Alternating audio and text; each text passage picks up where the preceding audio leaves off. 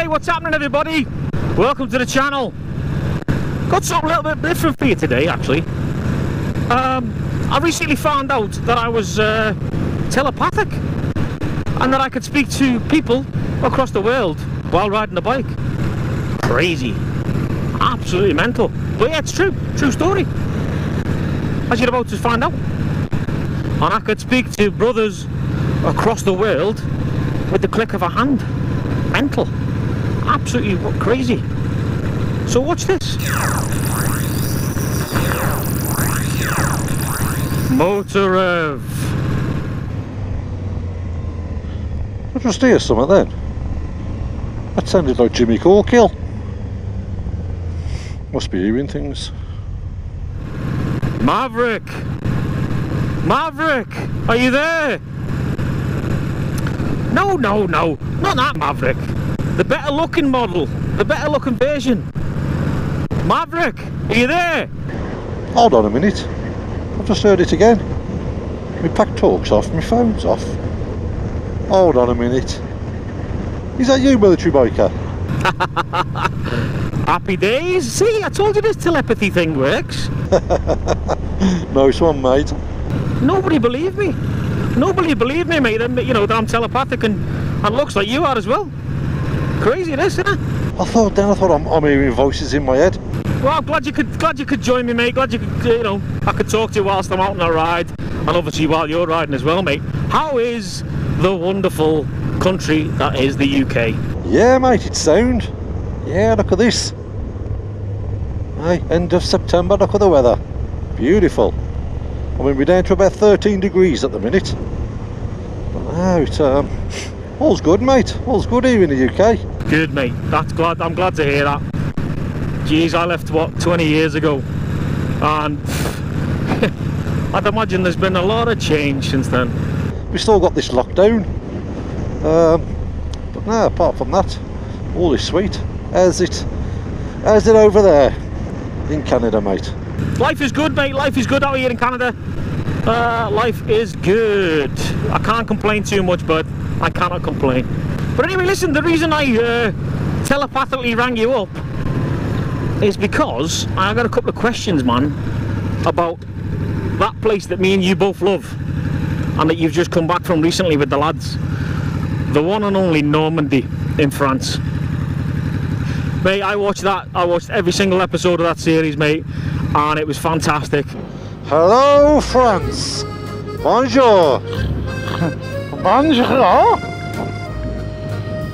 We're out. We're in France, boys. Oh.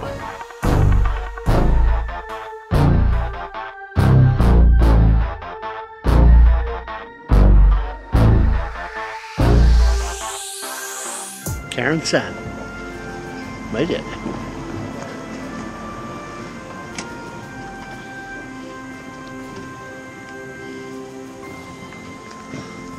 Boy shaka. We're here. We're here.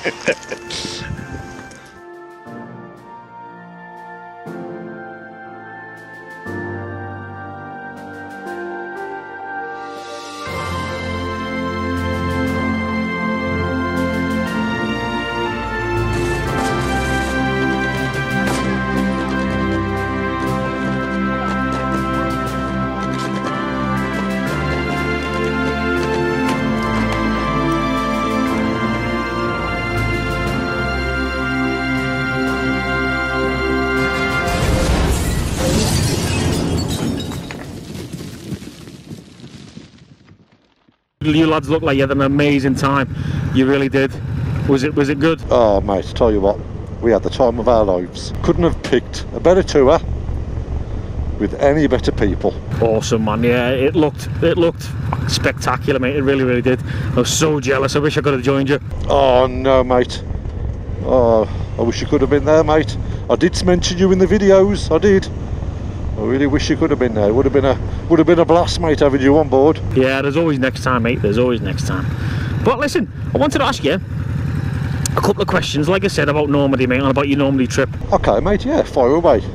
First one I'd like to ask is, what was your motivation for going with the boys to Normandy? Why did you go? Oh, that's a good question, mate. Yeah. Right, so why did we go? And what was our motivation? Well, last year, about this time last year, we was all discussing, and we said, you know, we need to do a European tour. None of us had done a European tour before, or been abroad on our bikes, apart from Albi and Escobar. They done Normandy last year. Obviously Albi's been everywhere, and speaking with the other guys, you know, there's a bit of nerves, a bit of uncertainty, so I'll tell you what then, why don't we do the closest to home? And obviously the closest to home is Normandy. I said, let's do a little tour of Normandy. It's nice and close.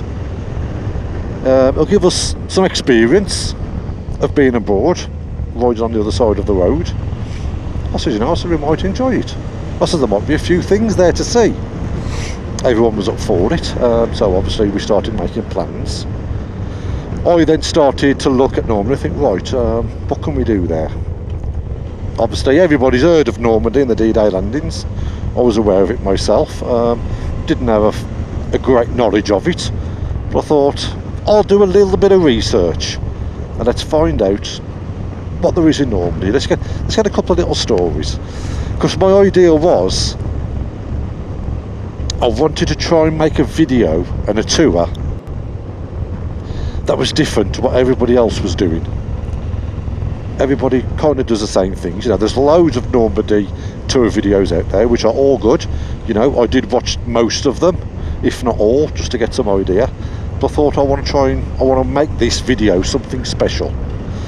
And then, obviously, as I was learning more about Normandy and the stories and the sights and that there, I started getting quite interested in it. You know, it was really catching my attention. You know, it was blowing me away, some of the stories and the things you could see there and the sights. So I did more research. I then discovered Band of Brothers, watched Band of Brothers, and then once I'd watched Band of Brothers I thought, this is amazing. Properly got me hooked. And then I didn't realise, but the place we booked to stay was literally right in the middle, right by Carentan, which was one of the main battle scenes in Band of Brothers. So I thought, wow, the chances of that. And you know, I was sending links to the guys. We should go here, we should go there, we should see this. This is what happened here. This is the story of this bit, and I was just getting way into it, and I thought, this is going to be a very, very special tour. This is.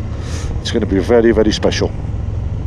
So I'd kind of planned in my head how I wanted the tour basically to come out on video. I had this vision of using the tour, some old footage, some old photographs, but the main thing I wanted to capture was, I knew, you know, obviously some of these places and the places you go to are very sombre places. Now we like, you know, you've seen our videos before, we like a laugh, so I thought it's going to be quite a wide contrast of what we're going to experience. You know, we're going to be on our bikes having a laugh, having a banter, taking the mickey out of each other, and then we're going to go over to site what's going to be all serious and is where respect is due. And I thought I wanted to capture that. That was my main goal. I thought I wanted to capture the mood, and if I can get anybody else to try and feel from our videos what we felt, then you know that I've made an absolute stonker of a video. So that really, mate, was our main reason, and it just evolved into something bigger than we thought it was going to be. Yeah, man, that's it. That's can't complain on that, mate. That's an outstanding reason. Brilliant. Really, really good, man. Really good. So while you were there, you obviously went to see some awesome places, man. I thought, you know, for those guys that haven't seen the Normandy vlog, you went to, how many places did you visit? Which was your favourite out of the places that you did visit? What was your favourite place to go? Oh, which was our favourite place, and what place did we go? But what we kind of done with this tour, mate, is I knew there was going to be a lot to see. We only had 5 days. 2 days of that really were the travelling there on the ferries and that. So really we only had 2 actual days of riding in Normandy, so I knew we was never gonna, you know, we was never gonna see everything. It was impossible for us to do it in 2 days without us properly taking it in.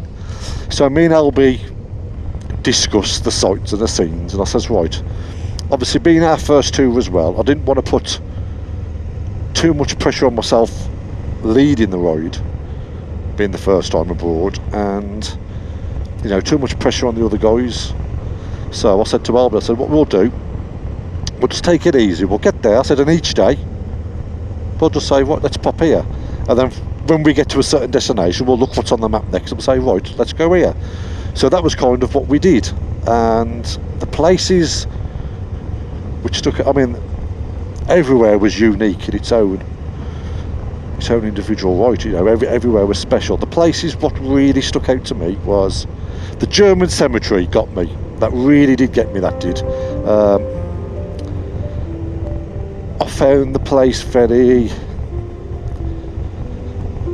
it's hard to explain. It really brought it home, like, you know, I felt a lot of sorrow, and it's funny because when I was there, I felt remorse as well, and it's very, very hard to explain it, what I was feeling. And you know, and you think, which we said in the video, and a lot of people have mentioned, you know, a lot of these soldiers, it was you fight or you die. They had no option. You know, yeah, there was some very, very nasty, evil people in the German army, very nasty, evil. But a lot of these soldiers, what was on the front, you know, they didn't want to be there. They were the same as us. They had family at home. You know, it was, a lot of them didn't believe in the cause I was fighting. It was just something that, you know, they had to do. But yeah, that was very special. And that picture as well, that picture's always, I put this picture up recently on Instagram, a photograph of a young kid. I mean, he is a kid, a German soldier in a trench, you know, and he's absolutely petrified, he's crying, and he's peed his pants, and next to him is another German soldier shouting at him, probably telling him to, you know, get up, stand up and fight. Now that picture really touched me when I saw that picture. You know, I really did think, you know, they were like us, they were kids. You know, and what you're led to believe is the enemy is not really the true case, is it? But yeah, German cemetery, mate. And I know the big beach everyone talks about is Omaha Beach, but one that stood out for me was Utah Beach, and I think that's because it was the first beach we went to. It was the first one, was Utah Beach, and you know, we kind of, the first time I got to see the shore, you know, the sand, the sea, where all these lives passed and perished. Oh, I'll tell you what, there was another place as well we went to, which is not quite a well-known story actually. Not a lot of people have heard of it. Was Granges. We went to Granges, which was a little village, tiny little village just up the road from where we were staying. And again, I found this by pure coincidence on YouTube. But after a lot of research I tried doing and looking on the internet, there's not a lot actually mentioned about the place. There's a tiny little church where some of the American paratroopers, you know, landed in the wrong place and ended up there, and then obviously the Germans come in and massacred everyone in the town. That was a really, really strange place, that was. And obviously they burnt down the church, and the church was just kept there as a memorial. So that was the very first site we went to see. That was. So that was quite a unique one. What did it feel like when you went to Normandy and you went to the beaches and stuff like that? You went to Omaha Beach. What would it feel like to be sat or stood on that beach where all those guys died, you know, 70 odd years ago, put their lives at risk for the world that we live in now? You know, what did it feel like, mate, standing there looking out amongst that? Well, that was an amazing experience. That was standing on the beach. I mean, to stand there and just look round. I mean, I looked down the coastline, and you know, it's phenomenal how big that Normandy beachfront is. You know, it's not like when you go to Weymouth or somewhere at all, you know, you see the little beachfront and from one end of the beach you can see right down to the other. This was monstrous, this beach, absolutely monstrous. And yeah, it was it really got me. I mean, when I got to Utah, I just wanted to kind of touch the sand, and I did. You know, I got some sand and I let the sand run through my fingers. It was a very, very, very special moment.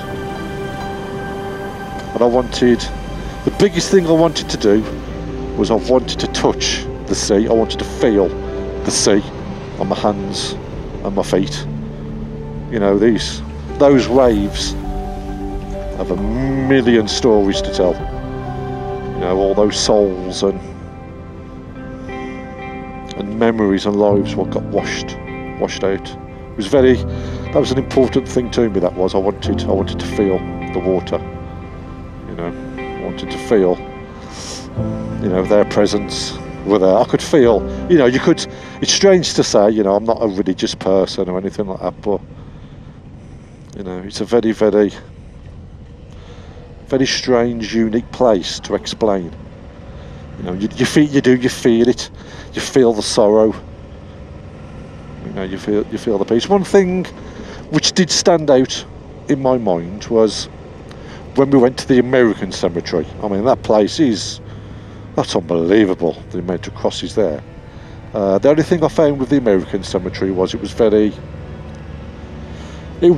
tourist. You know, it did feel tourist, and I know, and at the end of the day, we were there being tourists, but you know, I thought they deserved more respect than it being a tourist site. It's a bit of an odd one. But the strange thing I felt at the American cemetery is I didn't feel sad or sorrow there. It was quite unusual. There, I'd had an overwhelming sense of peace. I felt peace. You know, and I think, you know, whether it was all these souls or whatever they were, you know, all these soldiers were, you know, I could feel they were at peace, and I sensed that in the atmosphere. Do you regret not going into Dead Man's Corner Museum? Because that was my favourite place. That when I went to Normandy, that was my probably the favourite place that I visited, mate, and it was an absolute blast being in there. I know you guys were getting rained on. You couldn't park because it was way busy. But you know, do you regret not going into Dead Man's Corner Museum, or the D-Day experience, as it's called?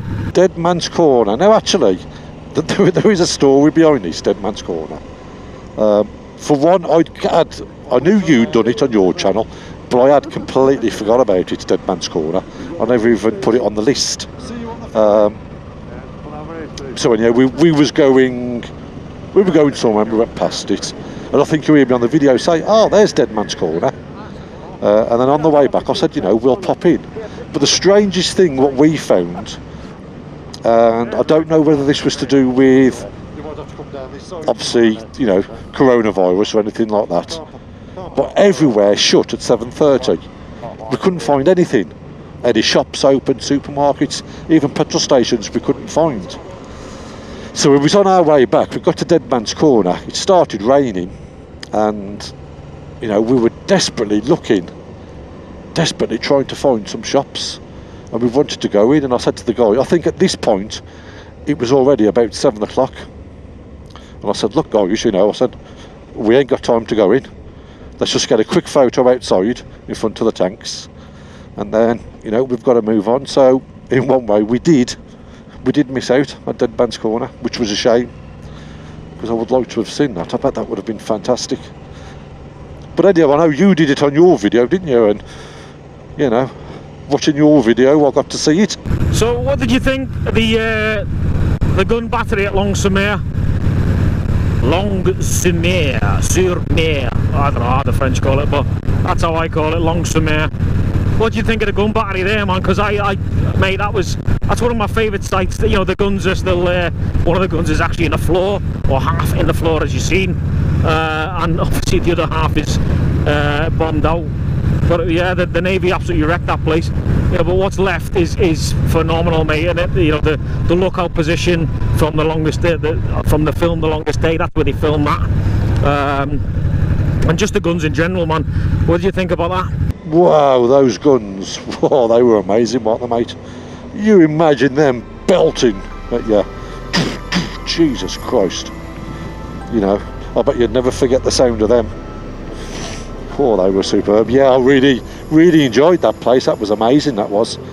And getting to go in that bunker right at the front where the machine gun post would have been looking out.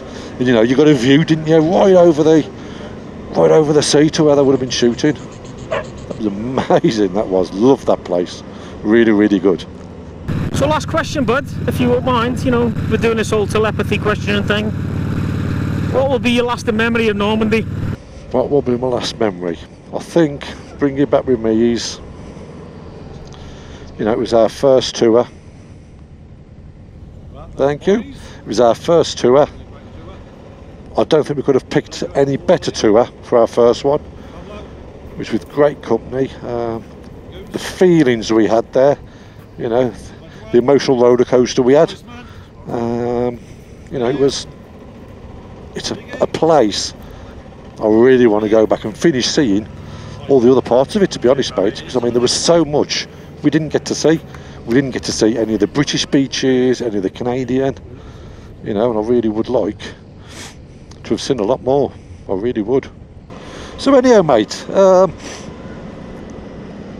ask you a few questions then, if that's all right with you, pal. I'll make this into a tiny little interview. Is that all right with you? Yeah, man. Of course. Wouldn't be much of a dual vlog, mate, if you didn't ask me some questions like I asked you questions at the end of the day, mate, eh? Okay then, mate, so we all knew you originally as Scouse Adventures. So for those that don't already know, can you just explain to everybody why have you changed your channel name to The Military Biker? So the reason I changed the channel name, bud, was, as you know, but your viewers may not, I am a British soldier living in Canada, based in Canada, now living here, blah blah blah. So not many people over here knew what a Scouser was, for obvious reasons, right? So I obviously named the channel Scouse Adventures before, many moons ago, right, before we came here. So 90%, I figured out through the the YouTube analytics that 90% of my traffic coming to the channel was from the States, but they weren't really, this could be for other reasons obviously, but they were coming, hanging around, watching the videos, but not subscribing, and I don't know, people were asking me what's a Scouser and what does your name mean and all that stuff. So in the end I thought, well, I think personally that the channel would grow better over here, considering 90% of my traffic comes from the North America, that if I change it to the Military Biker, or the Military Biker as they call it over here, I'd get a lot more views, people would understand what the channel was about, and obviously, I'd get the vets from the States, the serving soldiers from the States, vets from Canada, serving soldiers from Canada, so on and so forth. So, and if I'm honest, it's gone up. It's worked so far. I'm getting a lot more traffic coming to the channel. YouTube is pumping a lot more people my way. My subscribers have gone up quite a bit since I changed the name. People that would ordinarily not comment on my videos are now starting to comment on the videos. So I think it's worked, mate. So nice, as Borat would say, or nice, I like. So yeah, so it worked. So that's why I changed it, mate. That's why I changed it. And you've also got a second YouTube channel, haven't you? World War Diggers. Now I've watched this and they're absolutely fantastic, but do you want to just explain to the viewers about your other channel, World War Diggers, and what kind of things happen on there? Well, I'll put a link up actually to your other channel. And yeah, you're right, I do have a I do have another channel. It's called World War Diggers, as you alluded to there. That was from my World War II digging days in Germany. I spent 18 years with the army in Germany. I was quite lucky because, to be fair, for the last 24 years I've been in the army. I've spent 2 years out of those 24 years living in the UK. So, like I said, 18 years in Germany, and the rest of the time has been spent over here. Apart from a 2-year stint in the UK. So, I'm a mad World War II freak. I love everything World War II. I collect all sorts of different militaria. But whilst I was in Germany, I collected a hell of a lot of let's call it what it is, Nazi memorabilia. I'm not a Nazi in any way, shape or form. I just love that era, and you know, getting hold of that stuff out there, once you knew the right people, was pretty easy, if I'm honest. So the World War Diggers channel came about by one Christmas. The missus bought me a metal detector for Christmas, like I said, but being in December in Germany, it was pretty cold, and the first day I got it, I was out Boxing Day digging up an old POW camp, which was attached to our camp, where I was based in Fallenbostel in Germany, Bad Fallenbostel as it's called now, and I found a bloody hell of a lot of stuff, from buttons, you know, from the GIs, from American GIs, from buttons. I found French buttons, I found German buttons, I found all sorts, and obviously as time went on, I got used to it, got used to the detector, and I used to be able to set it up correctly for, you know, finding the good stuff and not the shit, because let's be honest, I found a lot of shit, just, you know, rusted out stuff that you didn't even have a clue what it was. So I trained myself, and I learned how to use the detector properly, and you know, the fruits of it are on the channel. There's just all sorts. You know, I found everything from buttons to guns to German helmets to bloody all sorts, absolutely all sorts. It's all on the channel. You know, you guys have to go and check it out. But yeah, that's why I had the World War Diggers channel for bloody years and years while I was over there. But at one point somebody hacked into it, so I had to delete all my content and start again, which I think I started the channel again about 2 years ago, using all the old content, just reloading it and revamping it slightly with different thumbnails and what have you. But yeah, man, that's the World War Diggers channel. It's pretty good, goes pretty good. They got my Normandy stuff's on there, my digging stuff's on there, so yeah. So you've visited Normandy as well yourself and vlogged it before. I've watched your videos, which were amazing. So obviously for us doing it as a civilian, you know, we try to understand what it must have felt like and imagine it. But obviously you being an active soldier and who've been, you know, in war conditions, what was that like for you going to see? Because obviously you'd understand what it was like for these guys, and you know, what does it feel like when you're faced with that? Yeah, mate, I've visited Normandy a few times, and if I'm honest, it's probably one of my favourite places to go, just because of the history and stuff, like, you know, and like being a mad World War II freak like I am. Sounds like those bloody trains. Yeah, damn, dude. Yeah, Normandy is sort of a place that I could see myself settling. If I wasn't living in Canada and settling in Canada, I could definitely see myself settling in Normandy. The history aside, the place is absolutely gorgeous, as you've seen. You know, it's a beautiful, beautiful place. Just a shame that so much death and destruction happened there. But yeah, no, so seeing it from the point of a squaddy mate or a soldier is quite interesting for me anyway. You know, for thinking about the tactical side of life, and you know, how I would do things, and if I was in charge of a squadron or a section of lads or whatever. I mean, being a tank soldier, we would have rolled up onto the beach if our D-Day funnies, Hobart's funnies as they were called, the sort of the thing that went round the tank to stop them from sinking, or try and stop them from sinking. Some of them did. So that would have been me, you know, in the tank, in the Sherman, or in the Centurion, or not the Centurion, bloody hell, way before that.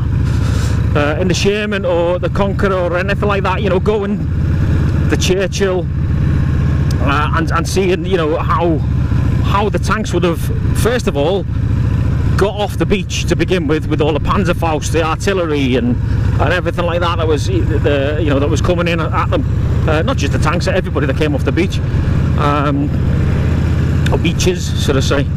So yeah, I look at it from a tactical point of view, and like I said, how I would have done things, and it's just, I don't know, you know, when you see something that's alive, that happened thousands of years, or hundreds of years ago, 20 years ago, 75 years ago, you know, you see it, and for me, I could hear, it may sound strange, but I could hear the gunshots, I could see the lads, I could hear, you know, everything, the pain, the blood, the guts, everything that would have been going on at that time. I could see it because I've been through something similar to that, not in any way, shape or form as bad as that, nowhere near jumping onto a beach and landing on D-Day, but you know, getting shot at and stuff like that, I've experienced that, so I can only imagine what those young lads were going through at the time, you know, and when I first experienced something like that, like I said, nowhere anywhere near, I can't put it into comparison like that, but when I first experienced getting shot at, if I'm honest, I was scared to death. I absolutely was white as a sheet. Now, if anybody tells you otherwise that's had that experience, they're lying. I'm sorry, but so I can only imagine those young lads who had, you know, been told, oh, you might be going, you might not be going, you might be going, you might not be going, to be then told, right, you're on the ship, let's go, and then for it to be turned around halfway across the channel and then go again on the 6th of June, to be, you know, in those landing craft as they've been disembarked from the main ships, and then just literally stacked together like sardines, and you know, knowing as soon as that door drops on that landing ship, on the, you know, the, what the hell were they called, the landing boat, let's call them that, you know, knowing that there was a German guy, a well-trained German, at the end of an MG42, which had the biggest, the fastest firing rate at that time out of any machine gun. You know, it could fire a lot of rounds in a minute compared to anything that the Allies had. So, you know, a young lad absolutely cacking his pants, wondering whether he was going to even get off the ship and off the boat, off the landing craft. Most of them didn't. As soon as that door went down, everybody's seen Private Ryan. As soon as the door goes down, and they start getting hammered by the German rounds coming in. That's not made up, man. That is actual fact. That's what happened. Some of those lads didn't even step foot onto French soil, and they were mowed down, or they were taken out by an artillery piece in the middle of the sea, in the middle of the channel. It's just, I couldn't imagine, mate, the fear, you know, and the trepidation that those lads would have had at that time, you know, on June 6, 1944. And let's not forget, Erwin Rommel, who was in charge of the Atlantic Wall defences, and especially in Normandy, was away. He was away back in Berlin. I think it was his wife's birthday, I believe, and he wasn't even on the front line. So by the time that the Germans realised what had happened, it was, you know, they're trying to get hold of Rommel to say, right, what do we do? He wasn't contactable. Nobody would wake Adolf Hitler up. Nobody. We don't want to wake him up, but you know, they thought it was a false attack or a fake attack. But nobody would wake Hitler up. Erwin Rommel, who was the commander of the defences, was back in Berlin. So nobody, the German, could you imagine if Rommel was there, or if Hitler had been woken up a little bit earlier, or just, you know, at the day, on that time that they first spotted the Allied ships coming across, the Armada coming across, you know, what the lads would have faced if they were facing a hell of a lot more organised and stronger army in the Germans. There could have been way more worse casualties than what there were, or what there was, sorry. So yeah, just imagine if they were a little bit more. I think the casualties would have been 1,000 times worse than what they were. So from my point of view, mate, I just look at it as a battlefield, and I can, you know, I can totally get what, you know, those lads went through, and I could see from both sides, you know, I can see the defences and I can see the offences as well, you know, those attacking and stuff like that. But yeah, just scary stuff, man, scary stuff, especially because the technology that we have nowadays against the technology they had back then. I mean, for me as a tank soldier, I'm in a Challenger 2 main battle tank most of my time, which is probably one of the hardest tanks to defeat in the world, and the lads had, let's for instance, the Sherman, which the Germans called the Tommy Cooker, because literally it would go on fire you've seen, if you've seen Fury, you'll know exactly what I mean about the Shermans going on fire. Because they were petrol, they just go up like that. You know, one wrongly placed, or rightly placed if you're on the German side, round going into that would set it completely, blow it up and it'd go on fire. It wasn't very well thought of, if I'm honest, with the old petrol engine. But yeah, so just fear, mate, really, I would imagine what most of those boys had. And could you imagine the lads from World War I, the blokes who'd fought, because they were in World War I, and then had to go and land on the Normandy beaches in 1944. Could you imagine what they were thinking? They're the old sweats. I've done this before. I haven't done a beach landing before, but I was in the trenches in Belgium and France, you know, and then they had to go. They were still in the army at that point, probably, and had to go and fight another war, 2 wars, 2 of the biggest world wars ever, and then they had to go and storm the beach. Crazy. So what's been the best war site visit you've done? What's the best place you've been? Ooh, that's a good question, and a tough question, mate, that one.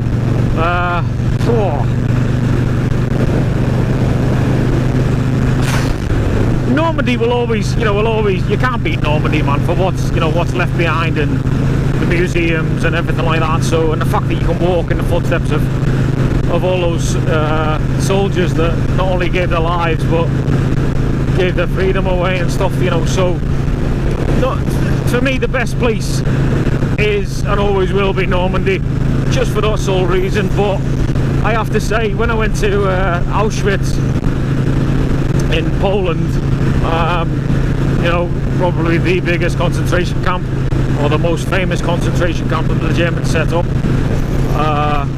that was something else. Just seeing the, you know, the industrial scale of the murder that went on there, and you know, you look at the buildings, you look at this, you look at that, and it doesn't hit home until you get to 2 rooms, or I think there's about 3 or 4 rooms where there's glasses that they took off people, you know, normal reading glasses, seeing glasses, and I am not kidding you, it's probably a football sized, penalty box sized room, stacked from top to bottom with glasses, just glasses. And in the next room, shoes, the same size. We're talking an 18-yard box on a football pitch, full to the brim, and you know, 18 yards square box by about maybe 12 to 14 foot in height, just full of glasses. And in the next one, just full of shoes that they've taken off these people to then kill them. You know, there's baby shoes in there like this big, to bloke shoes, size 10, 11, 12, whatever. And then you go to the next room, and it's the same size room again, just full of people's cases, bags that they, you know, because they were all told that if they're going for resettlement, bring what you can, but you can only have a certain amount of bags, so leave everything else behind and just fill a couple of suitcases. And to see those people's names on the suitcases in these rooms, you know, it sort of hits home the industrial scale that was the gas chambers at Auschwitz. You know, they'd get off the train, they'd be split, women and children one way, men over there, then it'd be split again into workers and non-workers. So women and children, or women with children, were classed as not workers, so they were led literally straight to the gas chamber within 15 minutes of being at Auschwitz or arriving at Auschwitz. The blokes were then split up into 2 old blokes who couldn't work, or young blokes who had disabilities who couldn't work, and then blokes who could work, you know, because they wanted them to make stuff for the Reich, for the Third Reich, you know. So again, but those lads that were either too old or too disabled or couldn't work for whatever reason were literally inside a gas chamber within 15 minutes of arriving in Auschwitz and gone. Now the worst bit about the people who could work is some of them were used, they were called the Sonderkommando. They were used to collect the bodies from inside the chambers after they'd been gassed by the Zyklon B, which is what the Germans used to kill the people, was Zyklon B, it was called. And basically these guys who were, I'm going to say, let live to work, had to go in afterwards and take all these women and children out, and the blokes, and you know, put them into the ovens for crematorium type ovens, for, you know, for burning them down to ashes and stuff. So could you imagine getting off the train, you know, and then you've been right, you can work, mate, you can go, you can be part of this, you can be part of the Sonderkommando, you can now go and collect all these bodies out of there once we've killed them. And could you imagine, you know, a train or two later or a week later, some of your family were in there. Could you imagine that? Having to take your family's bodies out of the gas chamber, and then, you know, basically cremate them. Just blows your mind. It really does. Blows your mind. And while we're talking about Canada, well, you know, you guys know I'm in Canada. In Auschwitz there was a place called Canada. That's what the prisoners called this place, because it was full of riches, it was full of gold teeth, it was full of all the stuff that the Germans thought that was valuable, and for whatever reason, you know, the prisoners called it Canada, because they thought Canada was, you know, full of riches and stuff. And that part, seeing that part and seeing the stuff that, you know, the gold teeth, and it was just unbelievable, unbelievable. You know, the 6 million plus people had been brought to Auschwitz, and they were dead, most of them dead within inside a week. It's just crazy, absolutely crazy. And when the Sonderkommando and the guys that work in Canada got too weak to work, they just swapped them out. They would send them into the gas chambers. There you go, you're now dead, we can swap you out for somebody else. Absolutely crazy. So yes, Normandy is the best place I've been, and my favourite place to go, but for eye-opening sheer shockness, if that's a word, of just unbelievable wow factor, I would say that Auschwitz was that. If you ever get the chance to go, mate, you've got to go. It's something else. And to be honest, my missus did it as a surprise for me, and when we got there, it was Liberation Day of Auschwitz, and there was survivors.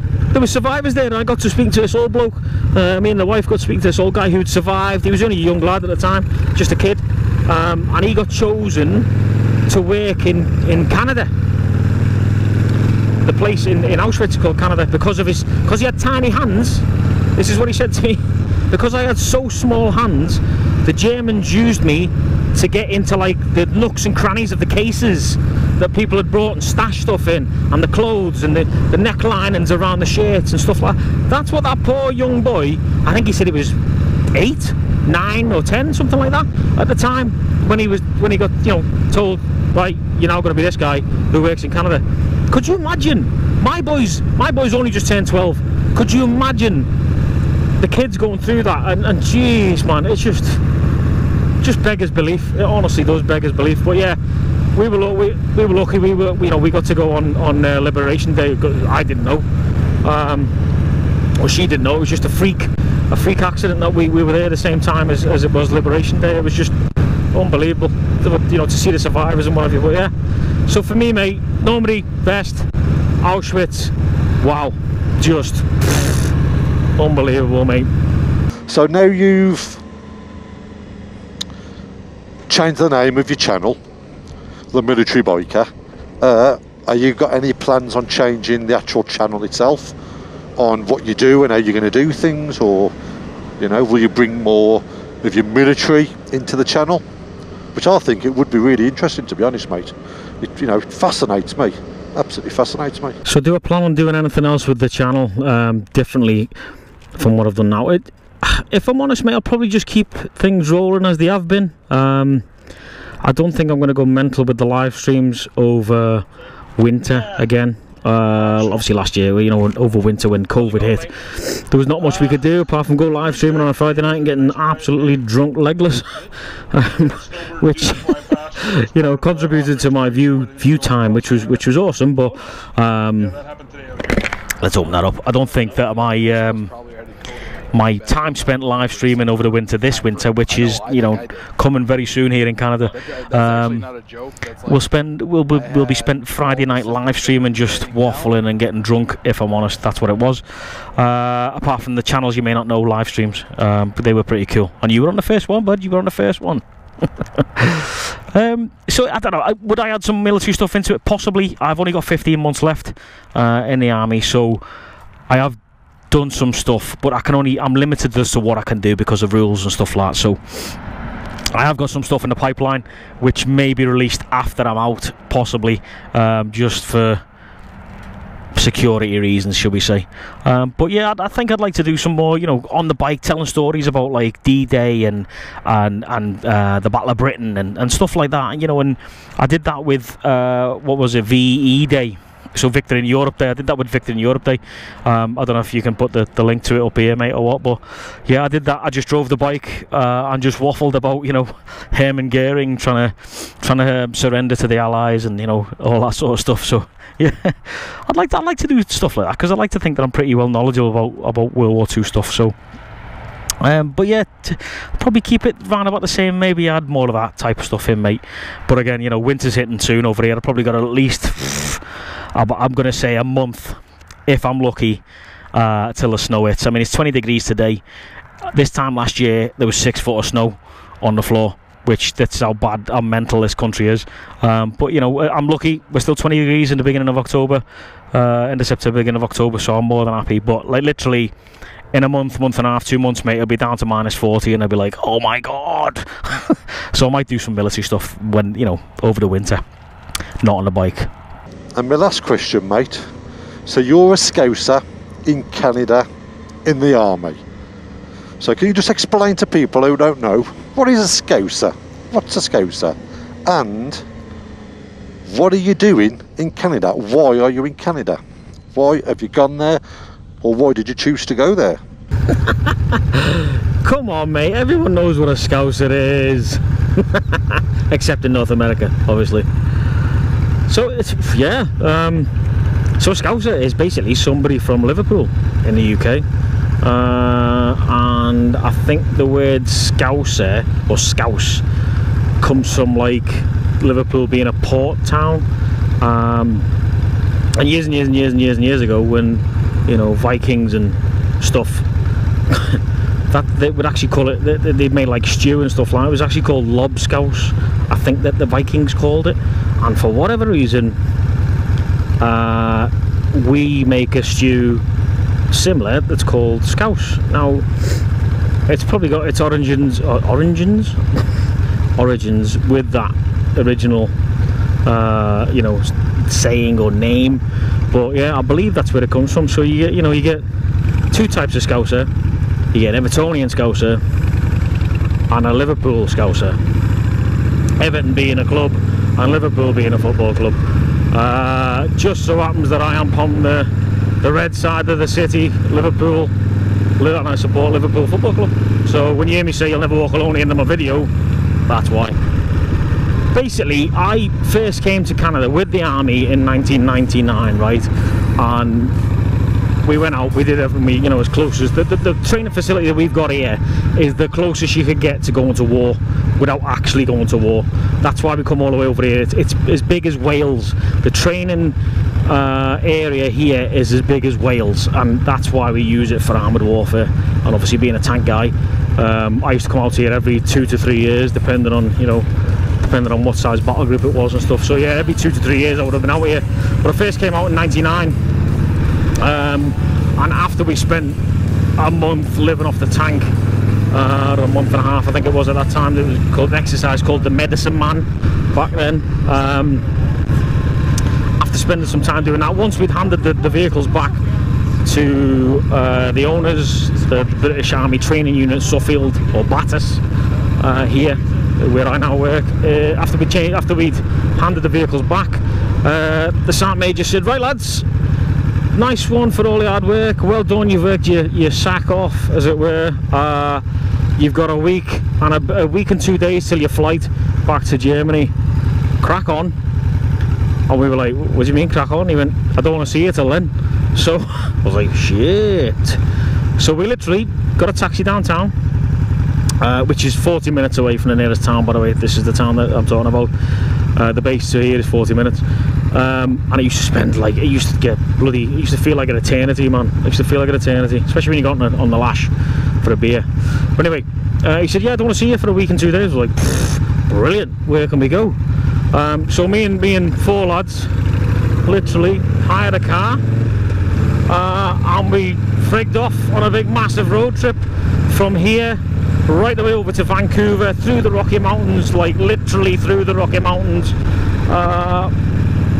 Went over to Vancouver, stayed there for a couple of nights. That was epic. We then got the ferry across to Victoria, which is the capital of Vancouver Island.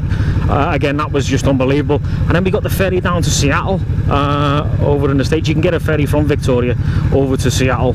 And yeah, we spent a few days in Seattle, and that was just unbelievable. You know, when you go somewhere and you remember it for the rest of your life, that was that road trip for me, and it was spectacular. I mean, especially with the lads that I went with, all, you know, outstanding boys, all long gone now, out the army and stuff. So, but yeah, I fell in love with the country, you know, 20 years ago, 21 years ago, and I said to myself, if I ever get a chance to come back here as permanent staff, then, you know, I'd love to take that opportunity to do so. And it just so happened that in 2015, my boss said to me at the time, he said, there's a job come up in Bass, do you want it? I was like, instantly I went, yeah. He didn't even have to tell me what it was. Yep.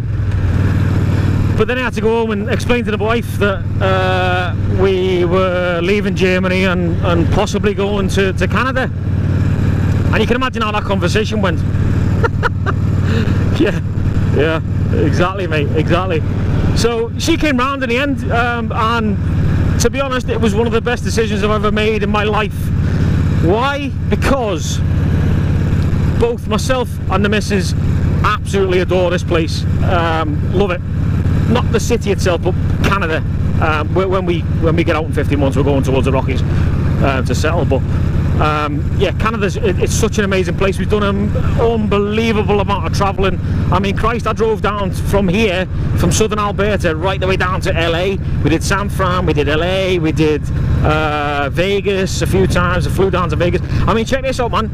It costs me $60 American return to fly to Vegas. How awesome's that? I know, mate, I know. You can't complain at that bad. You just need your spends. So yeah, that's you know, we came here 5 years ago, and I've been lucky enough to stay, and I will be staying. I've got, you know, a permanent residency for me and my family now. And the boy absolutely loves ice hockey. Took to it like, you know, duck on water. Absolutely loves it. So yeah, I mean, you know, I don't plan on coming back to the UK anytime soon, but I will have to do my resettlement and stuff like that, because like I said, I'm a civvy in 15 months, man. That's me into the big bad world of civilian Straza. Yeah, when that comes, you know, life will change slightly. So, but yeah, you know, I've set myself up, and I've always said that I'd love to live here, and you know, I'm happy to say that I can actually do that now. You know, so it's been really cool, mate. But yeah, that's why. And like I say, in 15 months, I'll retire. I'll become a Canadian, hey, as they say. Oh dear. Tell you what, mate, that was absolutely fantastic. That was talking to you. I really enjoyed that. Some nice questions there. Yeah, mate, your answer, I loved your answers as well, pal. Definitely cool answers. Yeah, really enjoyed it, mate. It was brilliant. So, you got any plans of coming back to the UK anytime soon? It'd be fantastic to meet up, mate. You know, have a couple of beers, go out for a ride. That sounds cracking, mate. Honestly, when I get back to the UK, pal, yeah, definitely, mate, you're on for a pint. And, you know, if I've got a bike, I'll go and hire one. Mate, it's been an absolute pleasure. We'll have to do this more often, mate. But yeah, mate, thanks very much for, you know, for doing this. Yeah, you're right, it is a good... Having the old telepathy thing is very cool. I think we should do some more. Look at that. Wow, telepathy. You know, next year maybe. See if my telepathy antenna still works. Keep yourself safe, mate. Hope the channel and the new channel name does amazing things for you. You fully deserve it, mate. And we'll have to do this more often, mate. Keep in touch. We'll make some more collaboration videos together. Anyhow, military biker, you take care, mate. Look after yourself. Mav, take it easy, pal. It's been a pleasure. And everybody watching, thanks very much for watching. We both hope you've enjoyed this. Something different. Yeah. And if you don't know who I am, now you do. So from me, Maverick and Motourev, this is me signing off. Oosh! Be good, mate. Take it easy. I'll see you on the dark side. Peace out from me. I am the military biker. And remember, you'll never walk alone. Mate, just off the record while we're here, just want to show you some of these houses down this road, man. Jesus Christ! Check this. This is the posh end of town. As you can see, it's like Home Alone down here, man. Remember Home Alone? But yeah, look at some of these houses, mate. They're just huge. I'm waiting to see this one right now. Look at that. Look at that. It's mental. Anyway, pal, have fun editing. Can't wait to see this, mate. It's going to be outstanding. I really can't. Good luck, pal. You put some, I guarantee you'll put some funny twerks in there as well. But mate, this has been brilliant. Let's do it again sometime soon, mate. Alright, off the record all of this, by the way. Unless you want to use it, it's up to you. But yeah, mate, take it easy, pal. Hope UK life's treating you well, mate. And I'll speak to you soon, pal. Take it easy.